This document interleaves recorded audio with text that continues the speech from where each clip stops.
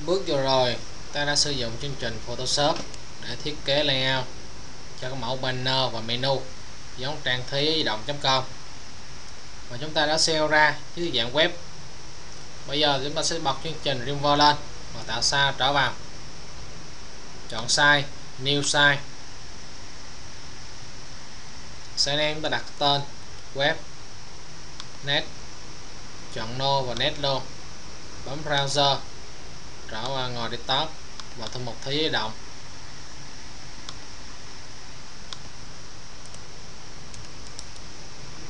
net, không ốp silent hot, chọn non, net, chọn done. Thì lúc này thì sao chúng ta đã được tạo và trở vào. Chúng ta mở bất kỳ một trang thế giới động nào lên cũng được. Ở đây tôi mở trang file là thế giới động 1.html. Tôi chọn vào chữ trang chủ, tôi nhấn delete, chọn image, chọn row, Dreamweaver image, chỗ origin image chúng ta chọn tấm hình có nền đen chữ trắng, chọn browser, vào thư mục image, lấy cái thằng là nền đen chữ trắng. Chúng ta để ý ở đây là thế giới động 104.gif thì là cái nền xanh chữ trắng, thì tương ứng với nó là sẽ có là thằng thế giới động 204. Đầu tiên chúng ta chọn là nền đen chữ trắng trước, ok. Tiếp tục chúng ta chọn là thằng thế giới động 104 nền xanh chữ trắng. Thuộc tính reload over image là sao? Tôi muốn khi rê chuột vào thì là hình 1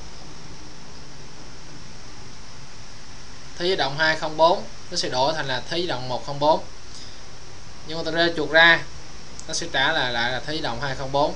Thì thuộc tính reload runaway image giúp ta làm điều đó.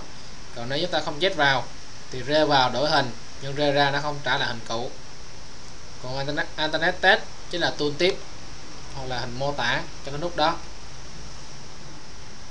Đây tôi nhập vào là trang chủ, và cái chữ này nó còn có tác dụng nữa. Nếu khi tấm hình của chúng ta bị mất thì cái chữ này nó sẽ giúp thay thế cho tấm hình đó. Còn when link go to URL chính là cái link cho cái nút của chúng ta. Ở đây chúng ta nhập vào là index.html, đây cái link cho cái nút đó.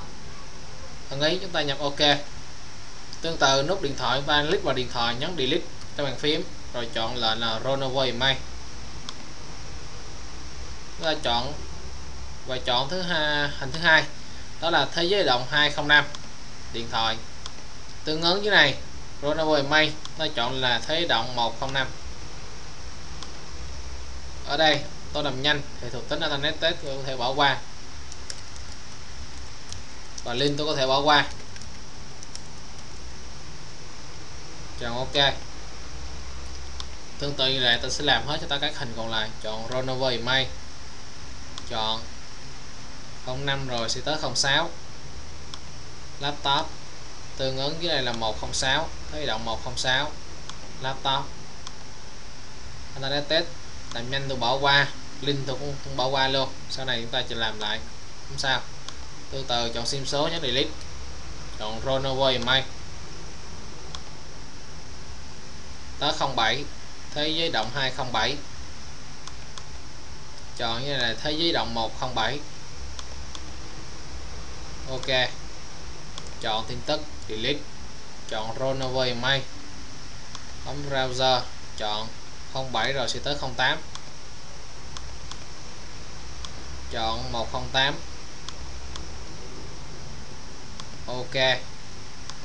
Chọn diễn đàn, delete, chọn runaway image, chọn browser, kéo hình, chọn thế giới động 109, thế giới động 209, ok. Chọn runaway image, chọn thế giới động 109, diễn đàn màu xanh, ok. Và tương tự nút cuối cùng delete, chọn runaway image, origin image, chọn hình thế giới động 2010,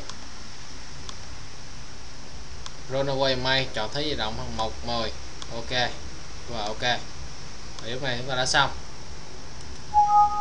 chúng ta bấm Ctrl S save lại. Nó báo mã OT8 thì chúng ta chọn Bay Property, chọn thay encoding và chọn cái mã tiếng Việt OT8 apply. Ok, Ctrl S save lại, click vào tấm hình bất kỳ dưới thanh tắt, chúng ta chọn tắt table, thuộc tính align, chúng ta chọn center để canh giữa. Ctrl S save, nhấn F12 để chúng ta xem kết quả.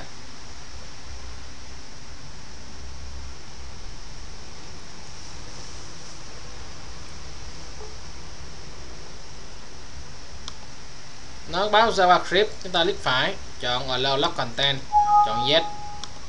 Để tắt thông báo này lần thứ hai thì chúng ta vào Tool, chọn Internet Option, chọn Tab Event và lan chuột xuống dưới, chọn tới cái mục là Security, check 3 ô đầu tiên của mục Security để bỏ qua phần báo lỗi này. Lúc này chúng ta rơi chuột vào thì những này sẽ đổi. Này ta sẽ có được một cái menu như theo mẫu. Tới đây là phần menu cho layout thế giới động là xong. Chúc các bạn làm thành công.